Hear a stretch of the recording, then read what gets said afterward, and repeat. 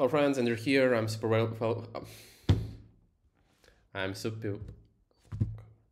super happy to welcome you on this video.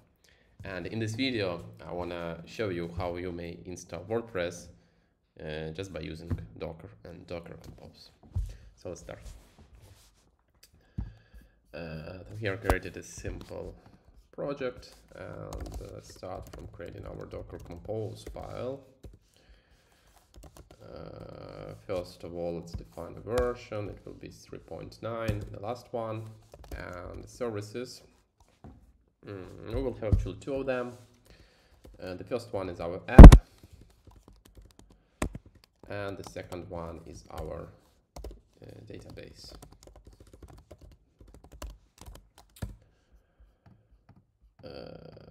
Our app should depend on database, just because we, for example, can't install WordPress until we don't have our database running. And let's define our database. So for this, I will use some MySQL image. Let's see, what do we have here? Let's use this 8.3.0. This will be MySQL 8.3.0. Let's expose some ports.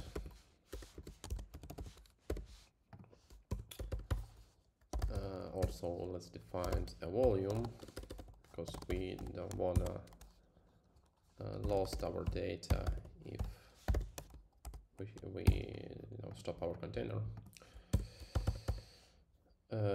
And then we should set some environment variables. Let's check which variables do we have. So we have this MySQL root password.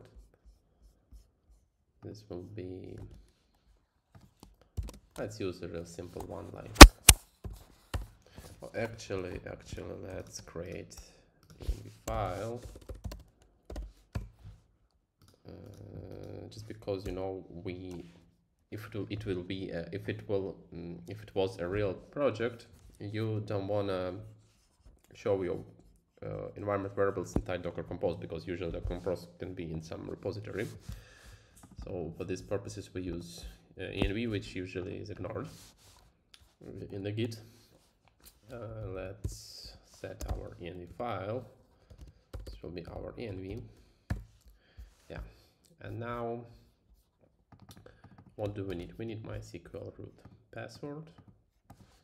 So this will be a variable.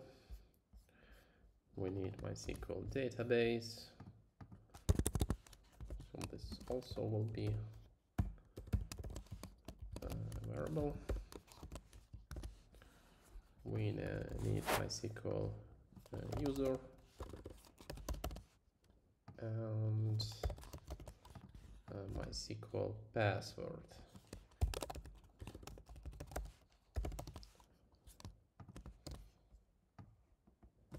And now let's set these variables inside our env. So root password, let's use, very simple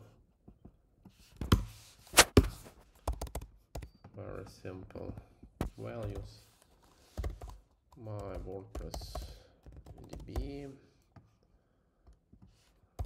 Andrew, and password, let's use also Andrew.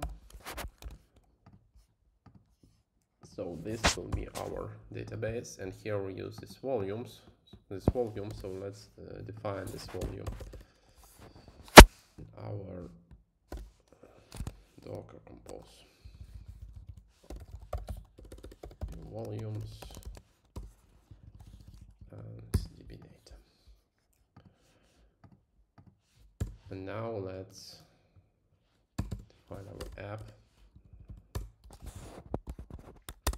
So we want to use some image of WordPress, and here on Docker Hub I found this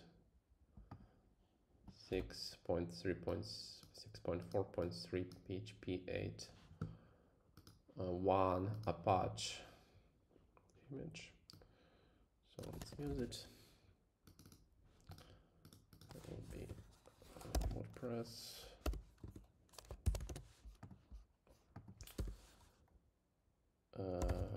Let's map our application. Let's create a folder for it.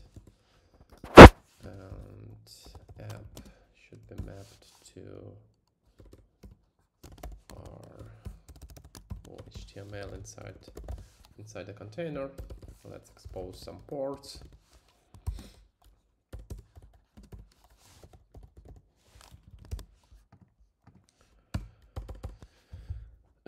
What else? And we need also some environment.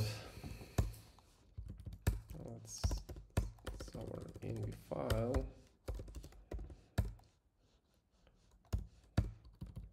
And we need to pass some environment variables just to, to pass, for example, to which the database host should WordPress talk to, and things like that.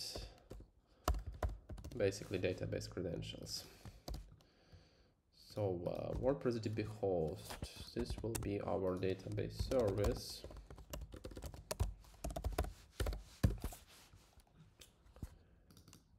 DB user, we may use our MySQL user.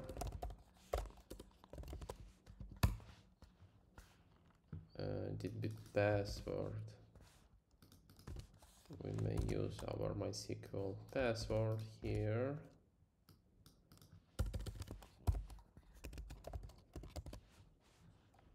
And for DB name, let's use our MySQL database variable.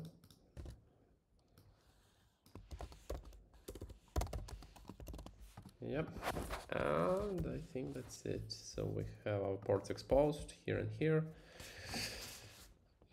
Volumes thatted, depends on database. Okay, let's give it a try.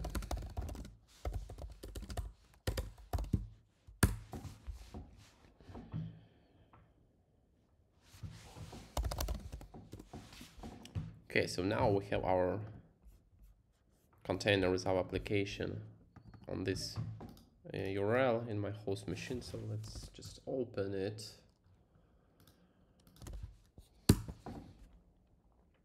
Here we have a WordPress installation. So let's install WordPress. My awesome website, Andrew, and the password also Andrew. Let's confirm this big password. This is my email. And let's install it. Okay, so we installed WordPress. So now we go to this, we have our website, and of course we can log in here.